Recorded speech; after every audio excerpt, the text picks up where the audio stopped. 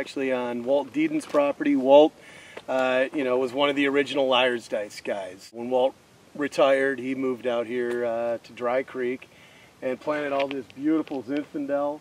We're probably a good 3.5, 4 weeks away from harvesting this fruit. You can see right now there's some workers down here, and they're actually dropping fruit to the ground. If you've got too much fruit on the plant, what'll happen is that it won't ripen. Kind of come through, get the fruit off each other, get rid of the stuff that's way behind any second crop. That's second crop.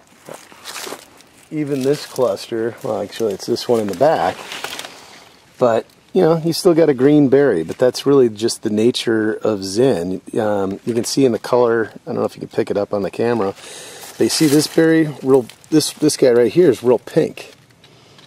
And the guy right next to it is not. So it's really uneven.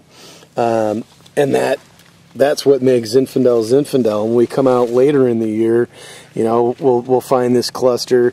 This guy may have turned into a raisin, where you get a lot of the stuff that's maybe a little pinker, just is a really nice ripe berry. This guy will never catch up, and so that's going to be unripe. And so that's what makes Zin so challenging to pick when it comes to that time.